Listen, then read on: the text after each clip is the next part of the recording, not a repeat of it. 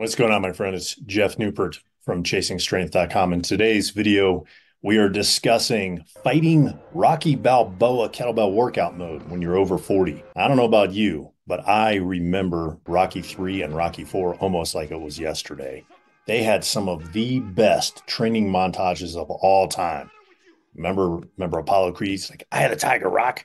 There is no tomorrow. There is no tomorrow. I'm doing a terrible Apollo Creed impersonation, but man, go look them up. They'll get the goosebumps going. The hairs will stand on end and your adrenaline will immediately start flowing. And I love those soundtracks. I love the music. Eye of the Tiger, Burning Heart, War, No Easy Way Out, the training montage. I mean, all that stuff from Rocky 4 and some of the stuff from Rocky 3, fantastic, all excellent workout music. And honestly, I've been listening to those songs for the last 25 plus years, embarrassed almost to say it. Doesn't seem like it's been that long, but apparently time and tide wait for no man and ages. It's catching up to me. So, I don't know about you, but if you've listened to those songs, maybe you felt the same way I did, right? Or do, I should say, very few of any songs, any other songs get me amped up like those Rocky training montage songs, right? Know what I'm talking about? Now, the problem that most of us face, maybe not you, but most guys like us, the problem we face is being able to control that adrenaline, right? The psych, the arousal levels, and still staying focused on the program at hand without going nuts. And to quote Rocky, to go for it. This terrible Rocky impersonation. I got to stick my lip out. Go for it. I can't even do that. All right. Sorry, Sylvester Stallone, if you're watching this, but you know what I'm talking about. And honestly, that was a real problem for me when my coach Alfonso structured many of my Olympic lifting training sessions around near daily rep maxes or RMs. So I'd be in the strength room, I'd crank up Eye of the Tiger, I'd lock the door, and I was always good for an extra 5 or 10 kilos or so, sometimes more on any given lift on any given day. That was fantastic. But for us over 40 somethings, well, to quote another timeless movie character or TV show, Danger, Danger, Will Robinson. Remember those guys? Remember the robot from Lost in Space? Yeah, maybe you don't. Maybe I'm definitely showing my age here. Well, nowadays, how do I listen to those songs and how do I use them? Well, I don't use them to psych up anymore per se. I'm not trying to get an extra 5 or 10 kilos off of any lift.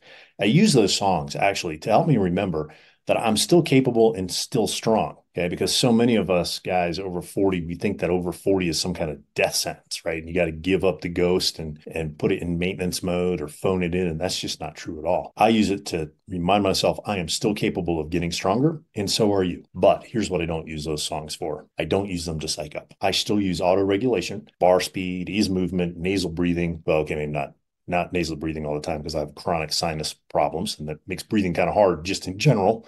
But I use nasal breathing when I can.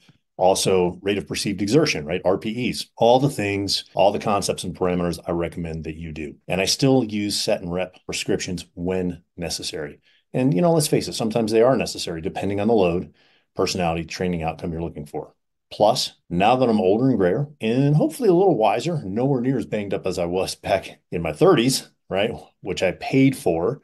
My 30s was the decade that I paid for trying to get those extra 5 or 10 kilos in every workout when I was in my 20s, right? Like I said, now that I'm older and grayer and hopefully a little wiser, it took me a long time to realize that using those Rocky soundtracks to get those extra 5, 10 kilos to go harder, go heavier, right? Envision myself running up the hill, shouting Adrian at the top of my lungs. When I was younger, it was those training sessions, like I just mentioned. Those are the ones that caused all the damage that I had to recover from in my 30s and early 40s. Right. I mean, I just pushed harder and faster and through too much pain. Now, I want to emphasize there, it was actual pain. It wasn't discomfort. It was physical pain than I should have. I never recommend anybody push through physical pain. Right. Discomfort's another story. Pain, go get it checked out. Okay. I ignored the things that I recommend that you don't ignore and that I advocate now, like a drop in bar speed, technique change, grinding reps, and those things willfully ignoring those training guidelines, those training parameters, those are what caused me more pain from breaking parts of my body. Okay. No pain, no gain is a lie, especially once you're over 40.